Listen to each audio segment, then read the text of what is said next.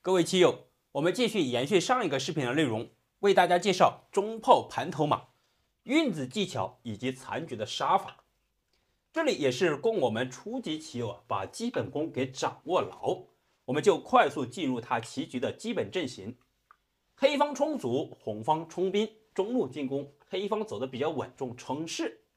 红方进车，黑方两头蛇，平车站内。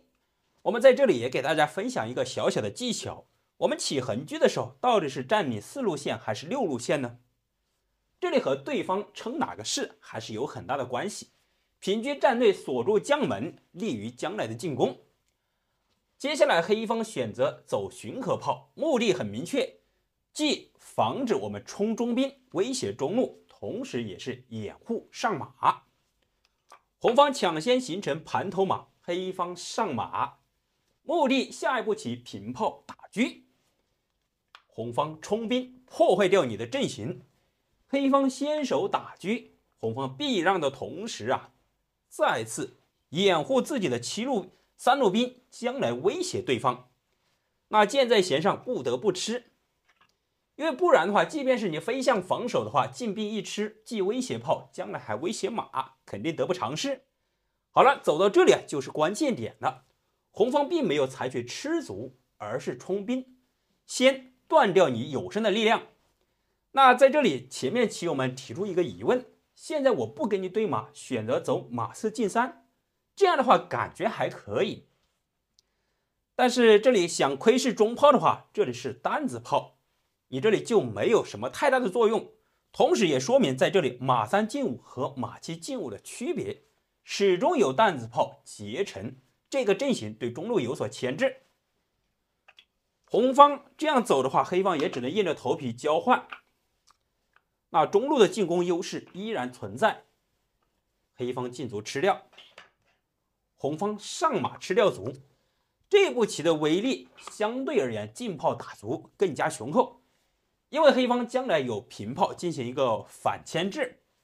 跳相位马的话，将来一旦走到马3进4的话，既吃炮，同时卧槽抽车，这步棋可以说威力非常的凶狠。那我们前面讲了几个变化当中平炮塞马，这是比较顽强一点的。这里还打着车，瞄着底象，上马吃卒。好了，走到这里就是和前面有一点点分界点之处。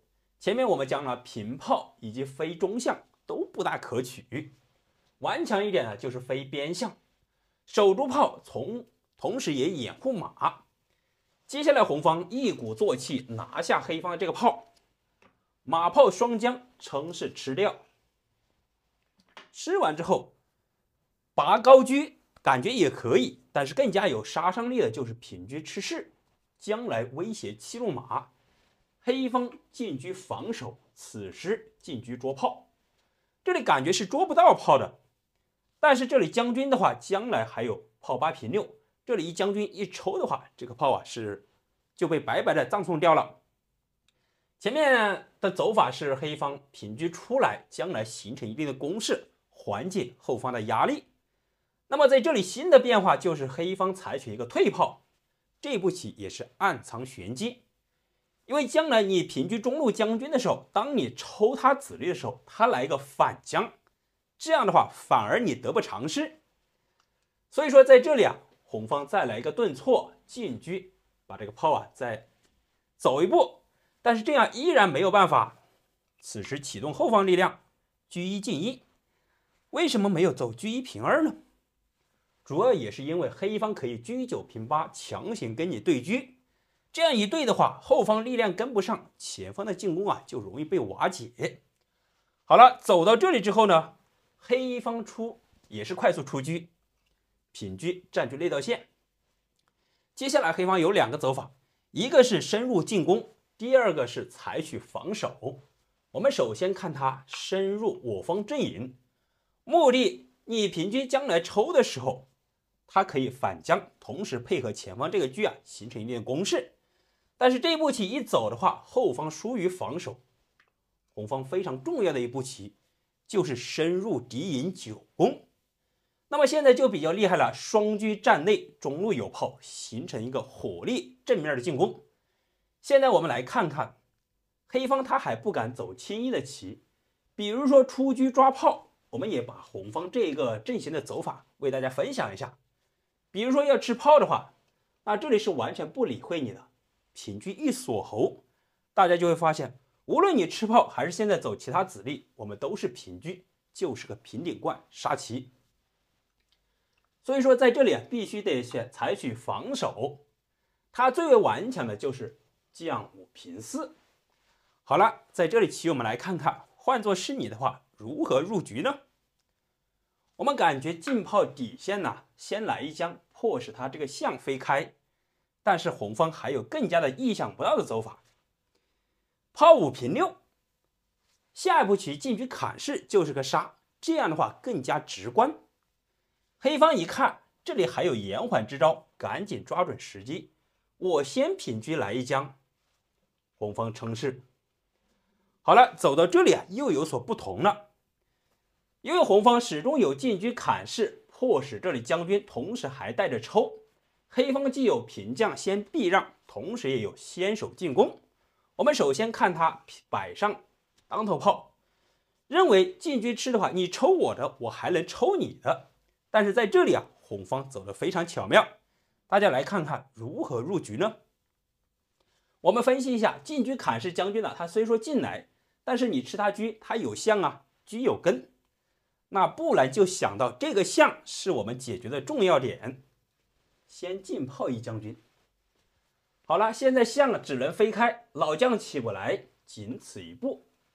这时候进车吃士一将军，走开，平车抽掉一个车。现在你抽了我的车，我不抽你的也说不过去啊。摆车一将军，红方出帅，同时这里反杀，黑方退车吃掉。吃完之后呢，现在就没有杀了，但是红方只需要走一步棋，锁定胜局。平车吃象，好了，这里将军首先说明他还不敢称士，也不敢回马，同样不敢垫车，因为帅借助后方前方这个炮一将军就是重炮杀，没有办法，只能摆一步将。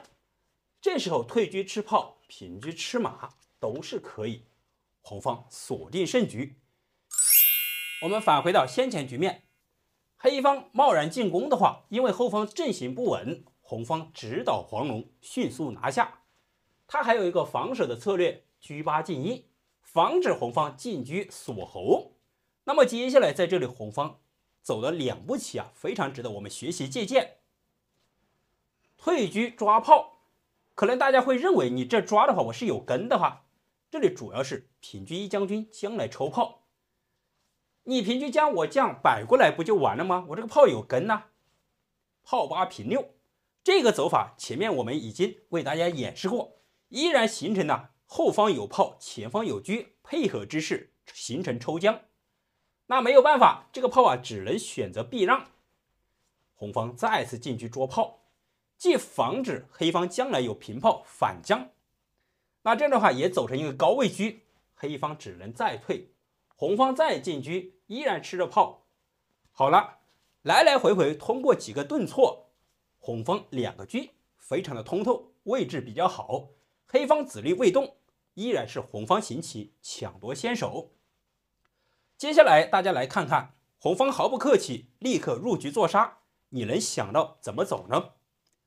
我们直接为大家分享出来，进炮下底来将军，一个天炮一个地炮，飞不了象，只能将5进1。这里一请上来，接下来就是入局做杀了。平车照头来一将，现在黑方仅此一步，将5平4。如果说飞象的话，这里立刻就能够成杀了。大家可能会认为我此时平车过来抽你车，这样感觉好但是这里始终有一个还价当头炮，反将反抽车。红方有杀，先看杀，进车砍象将军。那你现在老将走开的话，我平车吃马，白丢子不划算。硬着头皮吃，平车一将，再次一摆炮，快速斩乱麻。黑方即便是现在平炮，无论怎么走都难以提防红方平车照头绝杀。所以说啊，这里飞象是一个快杀的局面。那没有办法，仅此一步，将五平四，暂避锋芒。接下来红方依然是平炮将军。现在首先说明，要么退士，要么平炮。平炮是最为顽强的。如果说退士的话，这里依然有快杀。平车一将军，仅此一步称士。以平车的话，这里是白送。弃车砍士将军，硬着头皮吃掉，平车绝杀。好，我们由此可见呢，在这里非常明显的走法。当红方平炮将军的时候，黑方仅此一步，平炮过来先塞一步。那么走到这里之后呢，红方眼疾手快，平车依然叫杀。黑方现在老将动不了啊，要么退车防守，要么先平车给一将。我们首先看黑方平车给一将的走法，红方称士。接下来这里依然进车有杀，退车防守。那红方加大进攻，平车依然砍士是杀棋。你现在这个车走开的话，无论你走到哪里，这里吃掉，先手来一个将军，只能摆到中路。那么再次一吃马的话，红方锁定胜局，将位不安，同时进车这里带着抽，双车错，很容易形成红方胜局已定。我们稍作返回，当红方进车要杀棋的时候，黑方还有退车回来防守。那么在这里，红方加大火力，找准重要点，平车砍士就是个杀。黑方此时如果说称士的话，红方再次进车，这里就弃掉一个车。称士一吃的话，平车一砍杀棋。他最为顽强的是在这里先来给一将军，目的很明确，先给红方来一个措手不及。那么接下来红方依然是有杀呀，赶紧把车提起来，掩护老将回中路。在这里首先平车给一将，这里和前面走法有似曾相识之处，依然是平车吃马，双车左右立刻形成互攻模式，依然是双车错杀法。好了，棋友们，今天这一局啊，最后的入局杀法可以说非常的精妙，而且给我们带来全新的进攻思路。今天这一局就为大家先分享到这里了。